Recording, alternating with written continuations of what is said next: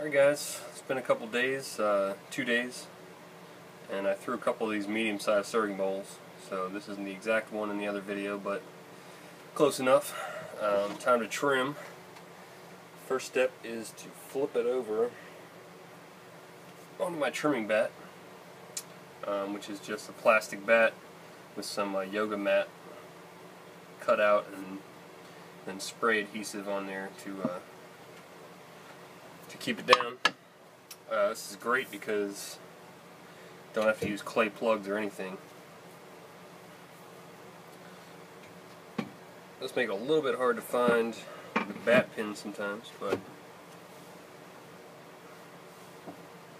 this bowl is funky.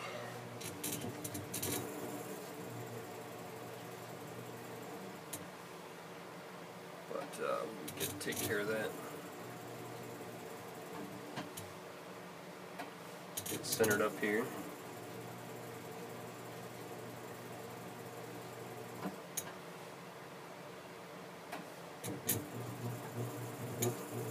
Looking at the rim as well as the foot to get it centered. Sometimes this is a little bit funky right here and doesn't really give a great indication of what's on center and what's not. So, just going to start cutting. This has a nice wide rim with the flared rim and everything, so it's got plenty of surface area to hold it down to the mat.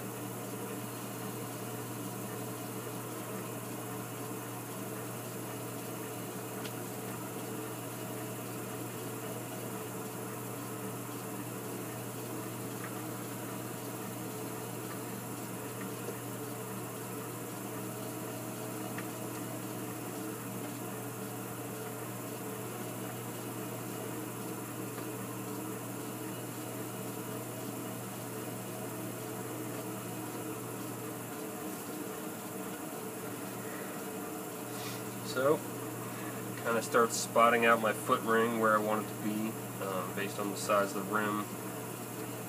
I have a pretty good idea what I'm looking for, and it tends to be, especially when you're throwing a bowl, you leave a lot of extra clay right here.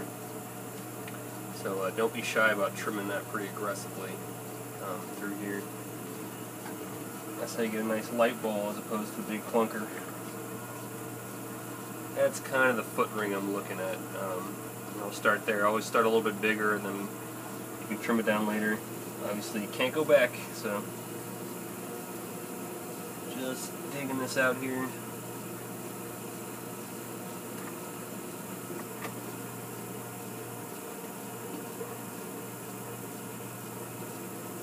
I've been using the side of the tool, and I'm going to use the tip of the tool to kind of cut up and in and create that foot ring.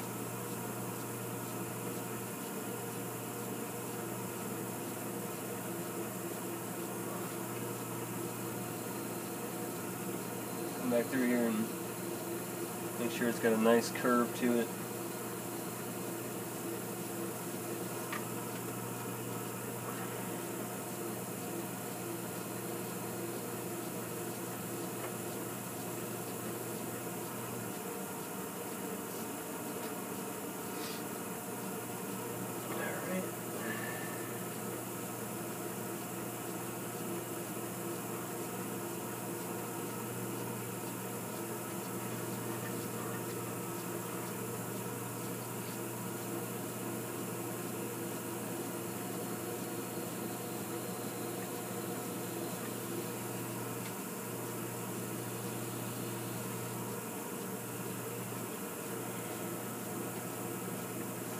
That's the foot I'm looking at. So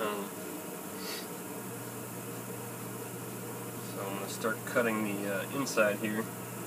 Just using the tip to start a little bit thicker than, make the foot ring a little bit thicker at the beginning and work down from there. Always want to work pretty incrementally.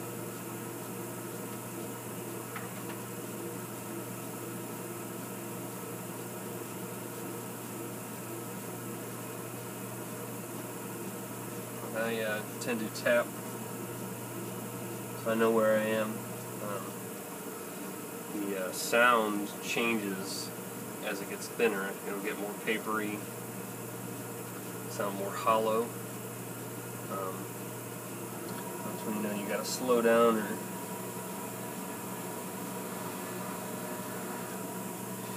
just be cautious at that point.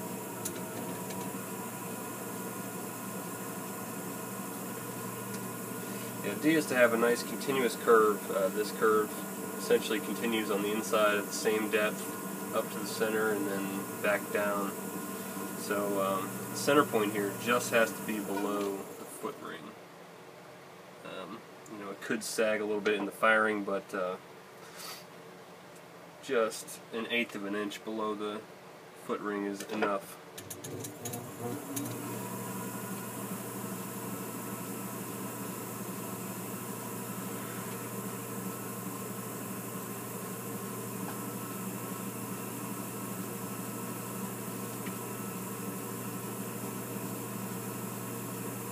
Like I said, I left that foot extra thick.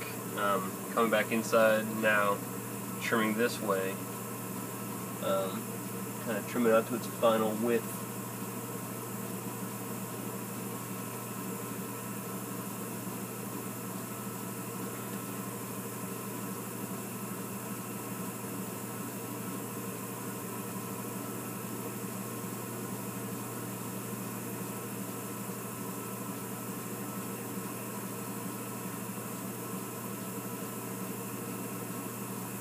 Just tweaking everything up now and making sure it's where I want it to be.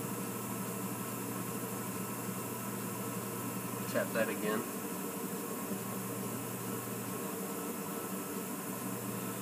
Tapping is a great technique to use when you're learning to trim, because it's kind of a gauge of where you are, and you know, if you reach that danger zone, you'll know it.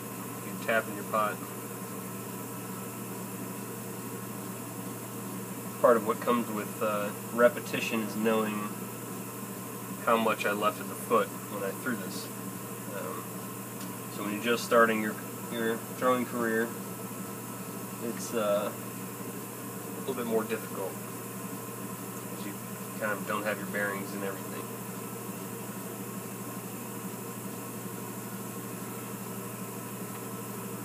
So take a little bit more off of this foot ring.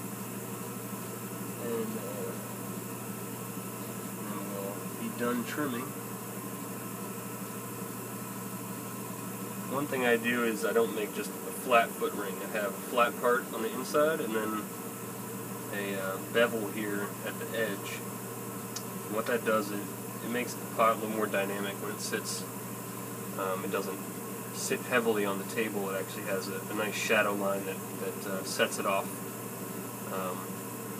It's those little things that make a good pot great. So, you know, after you do 100 bowls, you start tweaking up all the little things and kind of putting your signature on everything. And, you know, it looks like it belongs to you. It looks like you made it.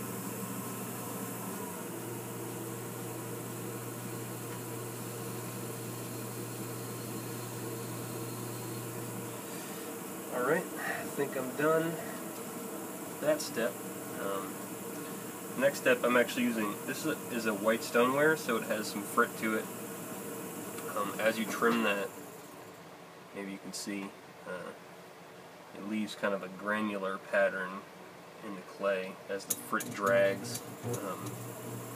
So what I do is I smooth that out using a Sherrill Mud Tools. This is a red one, so it's the softest. It's almost like a chamois. Super useful. Great for finishing pots. With the stoneware, I'm going to, if your pot's wet enough, you don't have to do this step. But if it's been sitting around, like this one's 2 days old, so I'm actually going to wet the clay, and what that does is expands the clay particles, and it'll fill in all those little gaps when I smooth it out.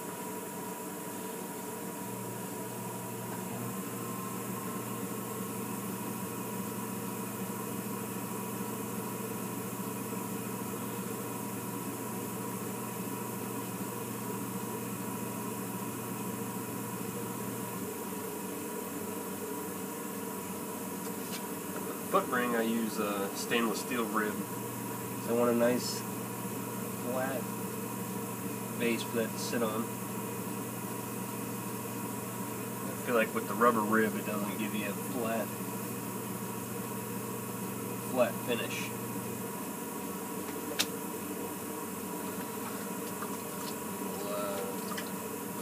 We'll wet the outside of the pot here, and then smooth that, same as we did before.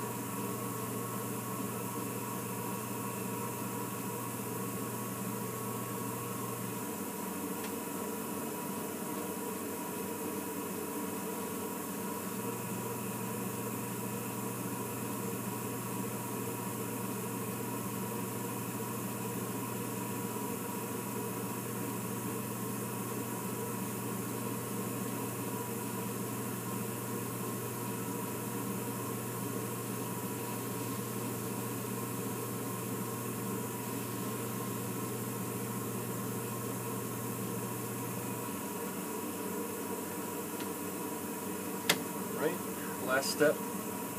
This is my throwing knife, and it has a little tongue depressor on the back. I just use that to finish the foot ring on the outside here.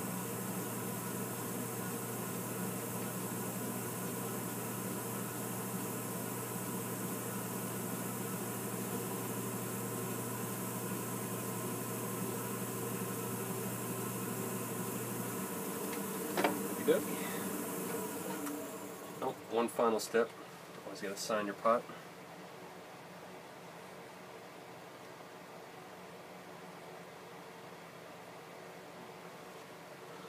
There we go.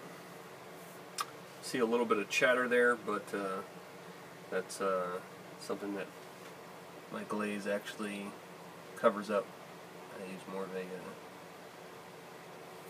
of an opaque glaze. So, thanks for watching. If you have any questions, please feel free to comment, repost this video, and see you next time. Bye.